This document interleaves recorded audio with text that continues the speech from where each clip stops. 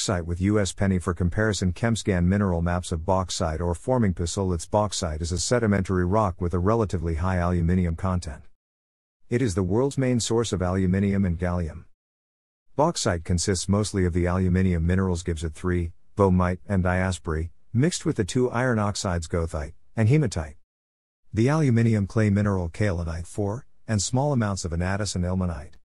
Bauxite appears dull in luster and is reddish-brown, white, or tan in color. In 1821, the French geologist Pierre Berthier discovered bauxite near the village of Les Baux in Provence, southern France.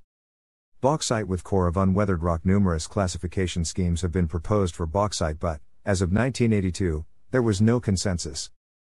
Vadis distinguished lateritic bauxites from karst bauxite ores. In the case of Jamaica, recent analysis of the soil showed elevated levels of cadmium, suggesting that the bauxite originates from recent Miocene ash deposits from episodes of significant volcanism in Central America.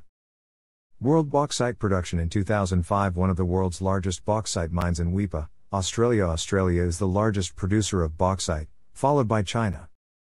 Increased aluminium recycling, which has the advantage of lowering the cost in electric power in producing aluminium, will considerably extend the world's bauxite reserves. In November 2010, Nguyen Thanh Dung, the Prime Minister of Vietnam, announced that Vietnam's bauxite reserves might total 11,000 mt. This would be the largest in the world.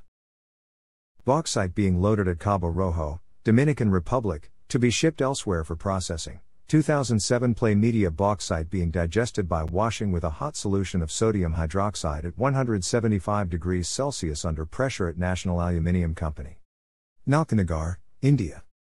Bauxite is usually strip mined because it is almost always found near the surface of the terrain, with little or no overburden.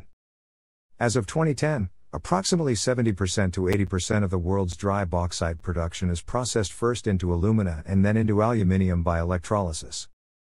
Bauxite rocks are typically classified according to their intended commercial application: metallurgical, abrasive, cement, chemical, and refractory. Usually, bauxite ore is heated in a pressure vessel along with a sodium hydroxide solution at a temperature of 150 to 200 degrees Celsius. At these temperatures, the aluminium is dissolved as sodium aluminate. The aluminium compounds in the bauxite may be present as gibbsite, boehmite, or diaspore. The different forms of the aluminium component will dictate the extraction conditions.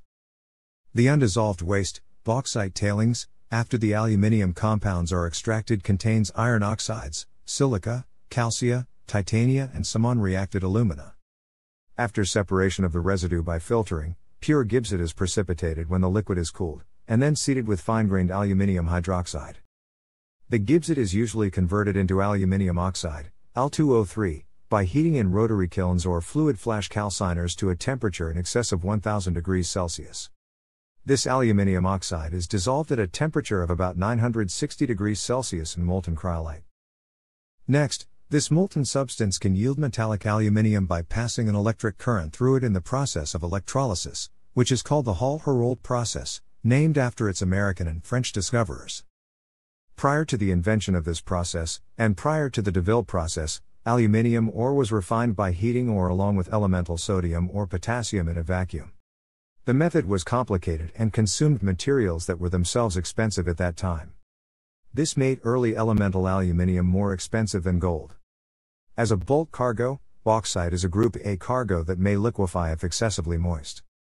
Liquefaction can cause the cargo to shift rapidly inside the hold and make the ship unstable, potentially sinking the ship. One such vessel suspected to be sunk due to this issue was the MS Bulk Jupiter in 2015. One method which can demonstrate this effect is the can test, in which a sample of the material is placed in a cylindrical can and struck against a surface many times. If a moist slurry forms in the can, then there is a likelihood for the cargo to liquefy, although conversely, even if the sample remains dry, it does not conclusively prove that it will remain that way or that it is safe for loading. Bauxite is the main source of the rare metal gallium. During the processing of bauxite to alumina in the Bayer process, gallium accumulates in the sodium hydroxide liquor. From this it can be extracted by a variety of methods. The most recent is the use of ion exchange resin. Achievable extraction efficiencies critically depend on the original concentration in the feed bauxite. At a typical feed concentration of 50 parts per million, about 15% of the contained gallium is extractable. The remainder reports to the red mud and aluminium hydroxide streams. Thanks for watching.